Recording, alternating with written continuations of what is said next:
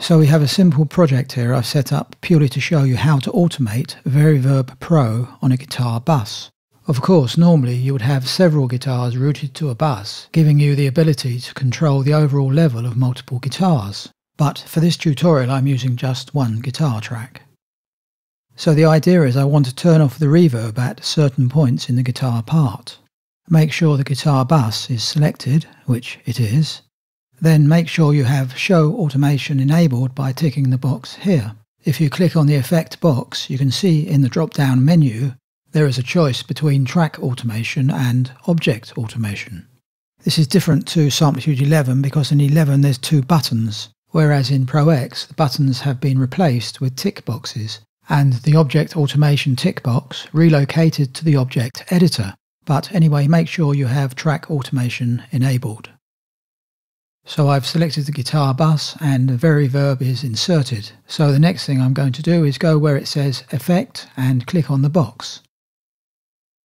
Towards the bottom of the list you can see the name VariVerb Pro. Then from the list I'm choosing number 20, which is Bypass. This enables an automation curve represented by a green dotted line. What I want to do is bypass the reverb and turn it on at the point where the guitar chord sustains. If you're in universal mouse mode, you can double-click on the automation curve to insert an automation point or node. Then double-click to the left to insert a second one. So I'm left-clicking and dragging the left one to the top. When I press play, the reverb will be bypassed until it reaches the automation point.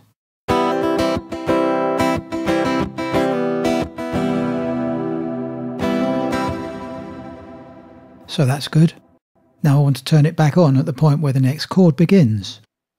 So I'm double-clicking to insert another automation point, then double-clicking to the right to insert another and dragging it up.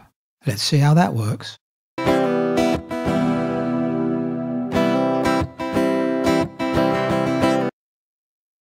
Now I want to turn the reverb on again for the next sustained chord.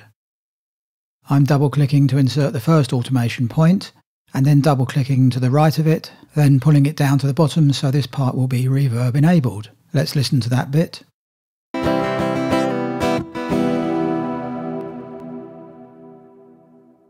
So let's listen to the entire part complete with automation.